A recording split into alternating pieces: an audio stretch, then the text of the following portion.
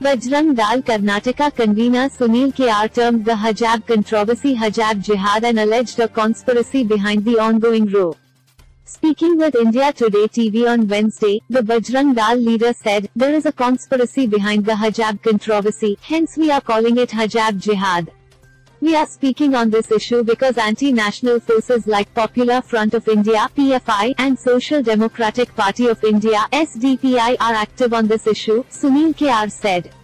He also said students should wear a uniform. Meanwhile, Vishwa Hindu Parishad (VHP) member Purnima Suresh said, "These girls are trying to send a message by wearing hijab that we are different.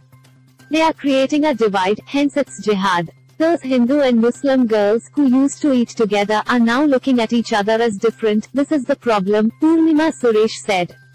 At some places, hijab was allowed, but these girls started a fire which engulfed the entire state.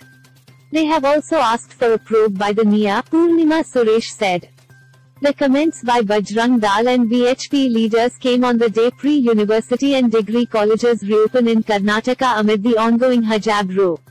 The spat between students and college authorities were reported from several areas after burqa-clad girls were asked to remove their hijab and sit in the classroom.